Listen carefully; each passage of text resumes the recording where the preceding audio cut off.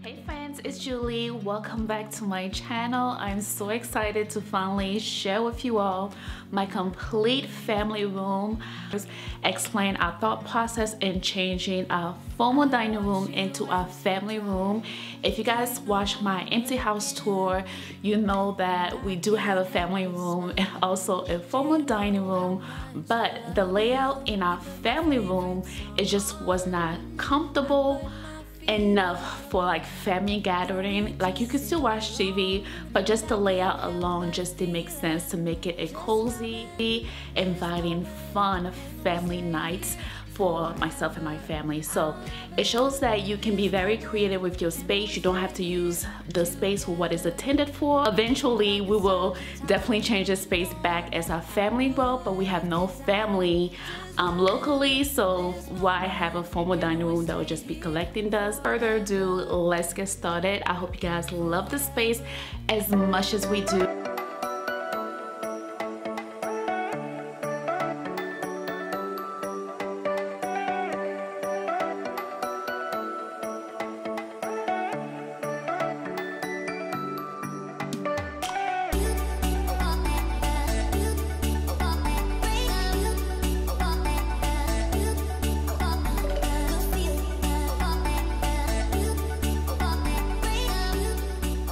As you may see, I created a warm and inviting space for my family. I really wanted the space to be comfortable but at the same time beautiful. This is like one of the first homes that you do see when you walk into our home. So although it is a family room, I just wanted to make it kind of like formal at the same time. So I was very intentional with everything that I did with this room, that we did with this room, from the decorative molding on the wall and also the light fixture that just add a pop of wildness. One of the other things that I did is I shop my home a lot, and there's a lot of things that I would love to replace eventually, like the console table slash buffet table. If you guys been with me for a while, you guys know that I had this in my previous dining room, and this came from Pier 1.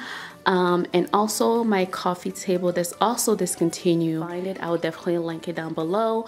I would love to change the top to something more kid friendly, a little bit less traffic print, but for right now I love how it looks. It looks real good. And also the orchid arrangement is from Wayfair. I'll link that below. I love the fact that it is a huge piece. It just makes a statement, and we can just take it down when we're ready to enjoy a movie and also relax. So I really love that about this space. On this side I have my lamp that I have from my previous home, and this, if I can find it, I'll link it. I think I found it on Amazon, but definitely check the description box. But this came from my old home as well. And also this nested console table, this came from Inspire Me Home Decor, but it is currently not available. It's out of stock, so if I can find anything similar, I will definitely link it down below.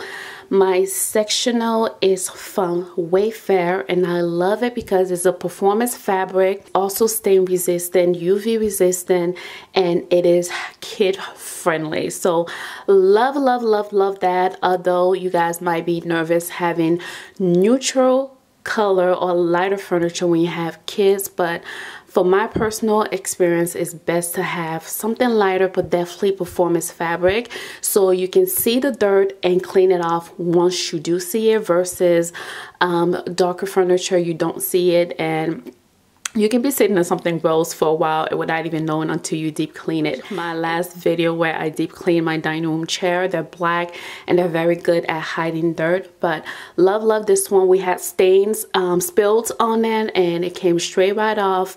So I really love it. But obviously do what's comfortable and best for your family. But my kids are a little older. My youngest is 9, so yeah, we definitely love this space. The only thing I love from my previous sectional, if you've been with me, is that it's deeper.